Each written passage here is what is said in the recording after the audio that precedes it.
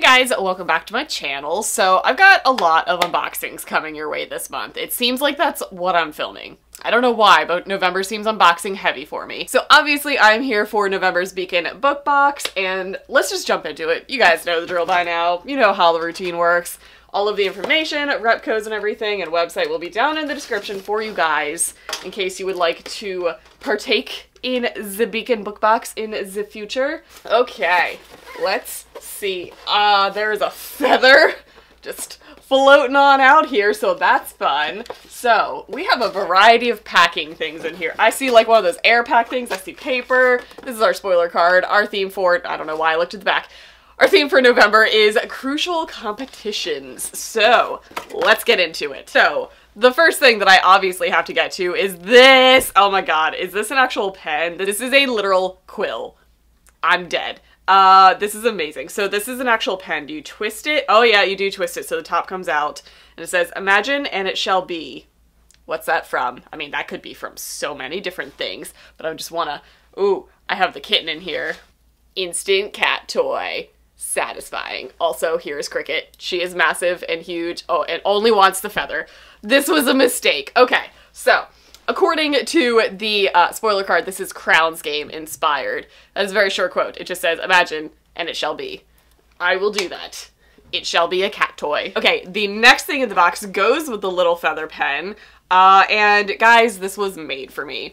We have a notepad, and as you guys can see, there is the outline or silhouette of a horse. There's a quote from the Scorpio races at the bottom of this, and this is also, oh, this is actually really cool. I thought this was just a line notepad. It actually says book title, author, and notes. So this is like a note-taking sheet for book reviews, or just like reading in general, but it's Scorpio races themed, so I love it. In case you guys missed it, I did an entire reading vlog where I reread the Scorpio races at the beginning of November, because, you know, it's fitting for November. Also fitting to have that in the box. Good job, Beacon. Okay, the next thing is some sort of multifunctional headwear is what this says. Oh man, so this can be like a scarf, a headband, wristband, hair tie, rally towel, face mask. So basically it is a loop of fabric is what I'm taking away from that. But it does look like, I'm guessing this is night circus themed, which will make me a very happy Chelsea. It gives you many ideas on how to wear it on the little package. But I believe this is just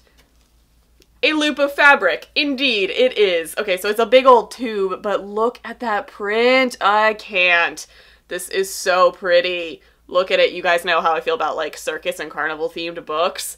So this is amazing. So this is just like a big old loop of fabric that you can kind of use as anything. You can use it as like a headband, just, you know, like that. You can loop it around, wear it as like a bracelet, whatever you want to do. You can use it as a scrunchie, face mask, the list goes on. So that's fun. I like that a lot. That's also pretty unique as far as items go. Haven't gotten anything like that before. Next thing, oh, it's actually in paper, and these feel like posters. So I am correct. Oh man, there are 4, I think these are Hunger Games themed, and I think they're all the same actually. So we have 2 and 2 in each of these little things. May the odds be ever in your favor. And may the odds be ever in your favor. Okay, so yeah, these are all, ooh, these are nice feeling. These are all the same coaster, and that is what they look like. It's focusing on my eyeball. Can you guys see it? It has cork on the back. I'm guessing that means, yep, we have 4 of them, which is honestly a really nice set. Normally when you get heavy stone coasters, you get like 1 or 2 in the box. So that's lovely. Okay, and the next one is we each survive in our own way, which is a Throne of Glass quote, but this is a beautiful print. So this is just a little pouch. You guys kind of get the gist of pouches by now. These can literally be used for anything. I'm honestly probably going to use this for makeup brushes because it seems like a good size for like travel makeup brushes.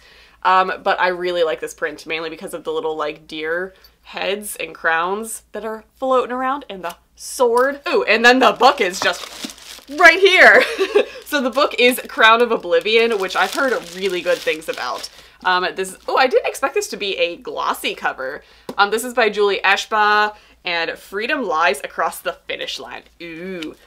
So inside of it, we get an author letter that you guys totally can't see because that's way too washed out. And it looks like this book is indeed signed, which is lovely. Let's find out what this is about. Ooh, this is interesting. So this is like YA fantasy, but it's dealing with surrogates. Not like surrogate mother, like stand-in people. So we are following Astrid, who is a surrogate to a princess, as in she is the like stand-in for this person. So if the princess steps out of line, Astrid is the one who gets whipped. Oh man, that's rough. So clearly that's not a great life, so she's trying to get out, and the only way to get out is to compete in the deadly race of oblivion. First, the racers are doused with a drug called oblivion, which wipes their memories, and then when they awake in the middle of nowhere, only cryptic clues and the sheer will to live lead them through treacherous terrain full of opponents who wouldn't think twice of killing each other. Oh man, this sounds intense. That is a long book to be that intense. I'm ready for this. This sounds really cool. I mean, I've seen this cover floating around. Oh, it's red with a black spine. I've seen this cover floating around, but I didn't actually read the description until right now. So that totally sounds up my alley. That sounds like a white knuckle ride. And in the bottom of the box, we always do get a recipe card, which is like somewhat fandom related. So this is for Madame Rosmerda's butterbeer cookies. Oh man, that sounds like a good holiday recipe. Oh, it's like a butterscotch cookie with white chocolate chips and butterscotch chips. Oh, that sounds great. And on the back, we do have a like quotey art print, which is kind of nice because in case you don't want to use a recipe, you still get like a little thing. So that is everything that came in the November Beacon book box, including this kitten. Nope, she's done. She's out of the box now. So I hope you guys enjoyed this. As always, all the information and rep codes in case you guys would like to subscribe to them are down in the description box below. As always, I will see you guys in my next video.